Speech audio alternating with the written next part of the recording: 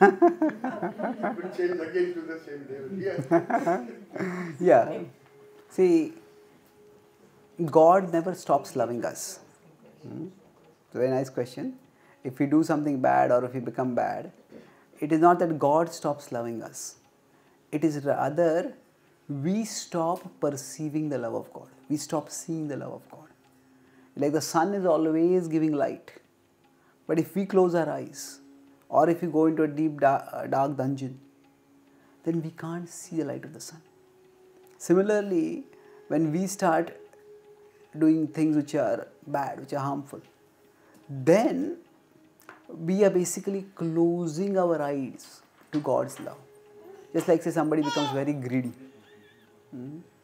Then what happens is that greed fixates their vision on just one particular thing. Oh, I must get this, and if I don't get this, I'm extremely unhappy, I'm frustrated, I'm enraged. So similarly, that's when that happens to us, there may be the dozens of blessings in our life, but because that one thing is not there, we just can't perceive how God is good to us, how God has blessed us. It's like, you are a child, but you can also understand this. Sometimes what happens is, a child wants a particular toy. And the parents may have given lots of things to the child. But the parents say, okay, not now. And the child feels, my parents don't love me at all. Now the parents do love the child. But what has happened is the child has reduced his or her vision to just that toy. So like that, when we do bad things, why do we do bad things? Because we desire something very strongly. Or we desire to avoid some trouble very strongly, whatever it is. But when we do bad things, our vision gets caught in that one small thing. And that blinds us to God and His love.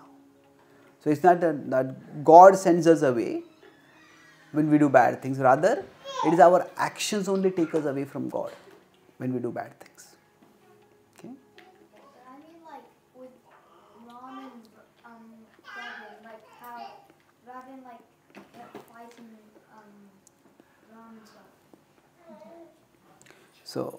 So yes. So what is the question here? So will your relationship with God go down if you try fighting God? That's a good question. See, Lord Ram gave Ravan many opportunities to peacefully settle the situation. Although he had done a great wrong by kidnapping Sita, Lord Ram said, just return her and we'll end this. He refused. And that's why the war was inevitable. Now, after finally Ravan was killed, then there was a time, the war was over now, then there was a time to perform the last rites. I mean, after somebody dies, then we perform the last rites for them so that that soul can go to the next destination peacefully. So when Vibhishan was Ravan's brother, and he said, Ravan was such a vile creature. He was such a terrible person, he offended you so much. I don't think he deserves even the last rites. I don't want to perform those. And Lord Ram said, the soul is always pure. In this body, he has done terrible things and he's been punished for that.